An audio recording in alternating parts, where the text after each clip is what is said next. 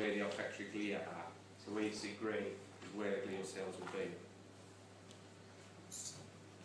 Now, I'll just go through why I think that the glial cells are different.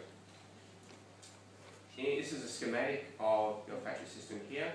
When the nerve cells here send the axons up into the olfactory bulb, first of all those nerve bundles are fasciculated and surrounded by... So here's an example using dorsal ganglion neurons. We've done this with brain neurons as well.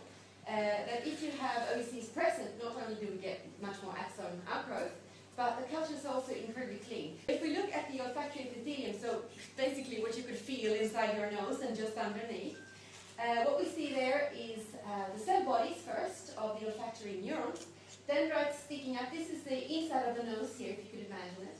And then the axons go down, you can't see the axons so well, but they do go down into the lamina propria. And then we turn on the red fluorescent light to see the red cells. We have glial cells down here, none up here. And if we merge them together, this is what we see. But now, the next picture, we're going to go further down into actual olfactory nerve fascicles.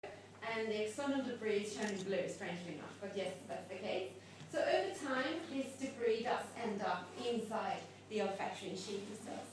XBR6 for 12 to 20 weeks.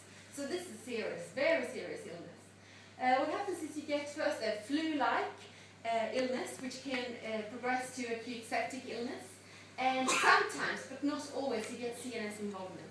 Particularly in the Australian variant, we do get a lot of CNS involvement. What happens then is you get a disease which is similar to encephalitis, and it affects the brainstem. So we have severe CNS symptoms, particularly in the Australian variant. And our question is, how does this get into the central nervous system?